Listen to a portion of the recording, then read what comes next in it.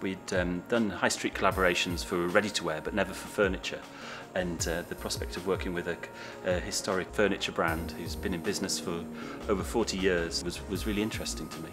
The collaborative process of producing the sofa with DFS was full of surprises. To find out all the specifics of how the construction of the sofas is done. It's run like an atelier similar to my own in London, and all kind of beautiful handmade frames, amazing choice of fabrics, and all the kind of framework. So it's been a real eye-opener into the furniture world.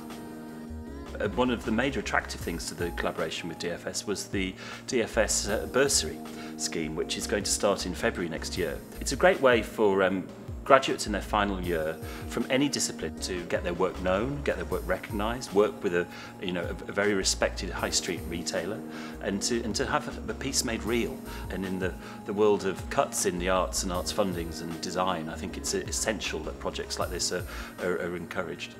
When I went to the studio in Long Eaton and worked with Scott, the designer at DFS, it's always interesting to get involved with other designers and other companies and to see how they work. I really like the idea of bringing good design at a very great price and a great construction to the masses, basically.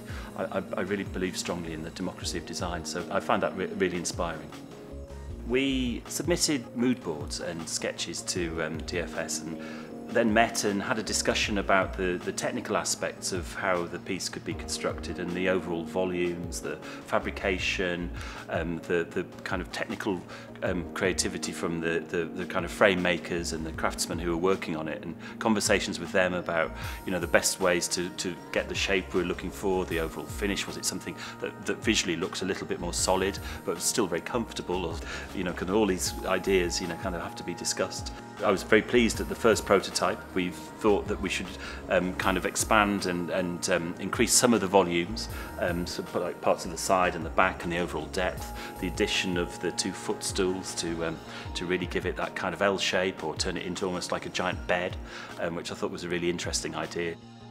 I like sofas to be a kind of esoteric place where you can spend lots of time and have lots of fun on. So I kind of, it has to be comfortable for sure, but plenty of space where at all possible, and the fabrication. I like statement strong pieces, so something with bold colour or a bold pattern. That's the kind of worlds that I'm really attracted to.